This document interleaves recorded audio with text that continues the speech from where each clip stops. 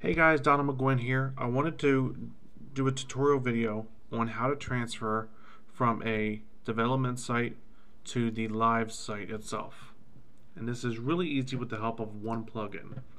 So you're going to go over to the plugins on the development site that you've been working on and everything's good to go. And you're going to go ahead and you're going to add a new plugin. From there, you're going to go ahead and type in all-in-one WordPress migration.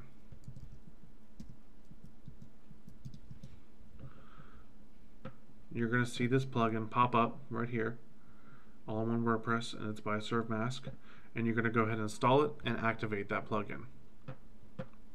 From there, you're going to go ahead and also do the same thing where your live site is going to go. And this is going to be so that they can communicate between each other while you're doing your transfer process.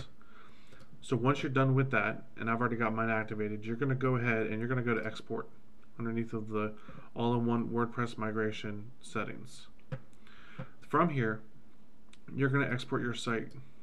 We're going to click on this find and replace, and we're going to drop that down. This is so that you can search. It's going to search for the old domain name that you used for your temporary site, and it's going to replace it with the new domain name. So for example, this is my temporary site. We're going to copy that and we're going to paste it. And then this is my new site. Pretend that this is your domain names. So this is the temporary site that we've been building on, and this is the live domain that everyone's going to see. This is I'm just using two development sites so that you guys can understand. From there, we're going to click on the export and we're going to click file. Okay.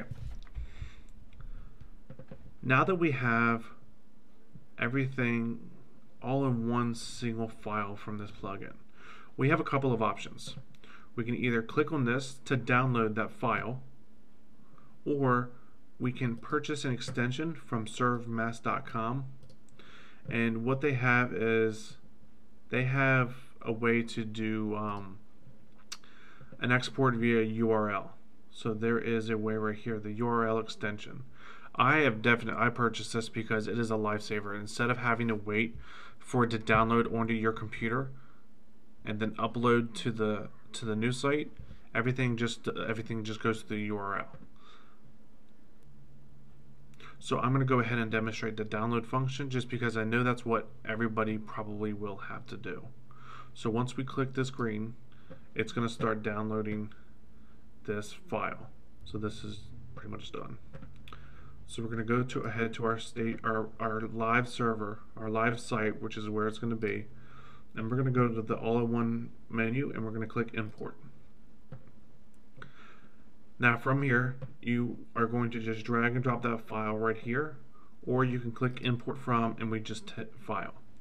If you had purchased the URL extension, you're going to click on the URL and then you're going to paste in that URL that you got from here when you right clicked on this and you hit copy link address.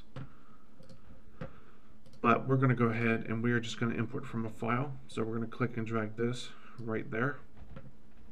And this is going to go ahead and begin the import process. So basically it's uploading it to the website and it's going to put it into a file on the live server. So I will see you guys when this is done uploading.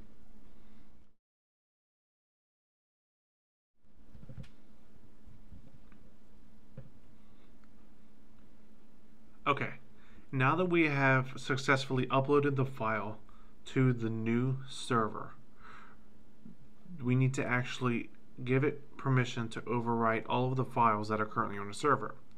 And since this is a brand new install of WordPress, we should have nothing to worry about.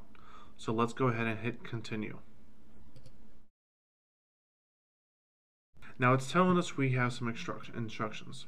We need to save our permalinks twice, and then that's going to ensure that everything is the same way with the URLs. So when we click on this, it's going to ask us to log in.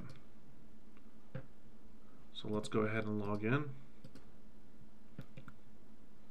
Okay, so right now the development server had the settings as the post name, so I'm just going to go ahead and save that, and we're going to save it one more time.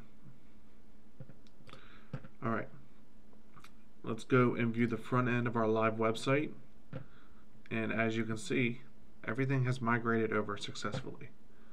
You cannot tell the difference between the two sites except for the domain name. Everything is the same. There's nothing different. That's what I call a successful transfer between two sites. This plugin makes it very easy. I highly recommend it, and as you can see, that probably only took about 20 minutes altogether. You guys are able to purchase any of these extensions. The unlimited ones is great for any website over 500 megabytes. The URL extension, so you do not have to download it, and these just give you the option so you can upload them to a cloud service or anything like that. They got multi-site compatibility, FTP, so you can always just FTP straight from the server, and other additional cloud servers that you're able to import from. Let's see, that is the end of the video. I hope you guys enjoyed watching. I hope you guys have more confidence when switching your site from a subdomain or a development server to your live server. Have a great day.